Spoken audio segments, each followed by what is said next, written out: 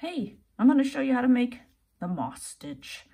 This is a great stitch for a beginner variation because it gives you a really great look, but you only need beginner skills. And you can make a lot of stuff. It's really versatile. You can make blankets, you can make scarves, you can make a cape for a hamster or whatever. I don't know what you're into, people. I just made these cool mug rug coasters, and this is the moss stitch. See how it gives a really unique look, but it's really, really simple, you guys. It's almost easier than just doing rows of single crochet, honestly. It's also really easy to do color changes, and it gives you a nice clean edge, like so. So let's get to it.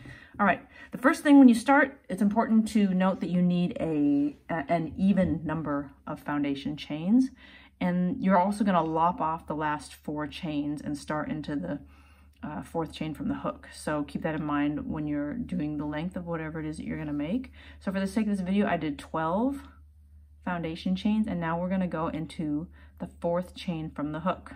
All right, so here's our hook, and there's 1, 2, 3, 4. We're going to go right there, right into that 4th chain, and you're just going to single crochet like a baby, and then you're going to chain 1. Now you're going to skip the next chain right there and go into the one after the one you skip. Just go right into it and make a single crochet. And then chain 1, and then you're going to do it again. Skip 1 and into the one after the skip. Single crochet, chain 1, skip, and then go into the next one. Single crochet, chain 1, and now you're getting down to the end here. You're going to skip, and then you're in the last chain, or really the first one of your foundation chain. You're going to make a single crochet, and now being at the end, we are going to chain 2 and turn your work. Now, and remember, you're always going to turn to the left, toward you, to the left. Now, if you were just doing single crochets or just a bunch of crochets, you'd go into the stitch or off the hook. We're not going to go into the tops of the stitches. Instead, we are going to crochet into the chain 1 spaces that you created as you went. So you're going to go here, skip 1, here, skip 1, here, skip 1, here, and so on. So let's see how that looks. And you're just going to repeat that same pattern. So you're going to skip past that first stitch and go directly into the chain 1 space, and you're going to single crochet and then chain 1. Now you're going to skip this stitch and go right into the chain 1 space, single crochet, chain 1, and that chain 1 is always going to go over the stitch you're skipping and then right into the chain 1 space, single crochet, chain 1, skip, into this chain 1 space, single crochet, chain 1, and now we're at the end, and this is the only part that I think it's a little bit like, what the what? You're going to skip that stitch.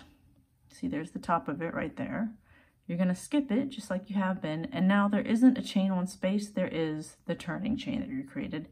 And yes, people, you are going to go directly into the space of the turning chain right there. Just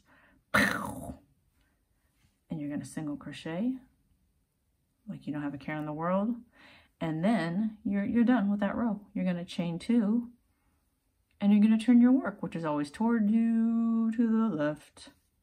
And now you have finished that first full row of moss stitch, and now you're just going to do it again.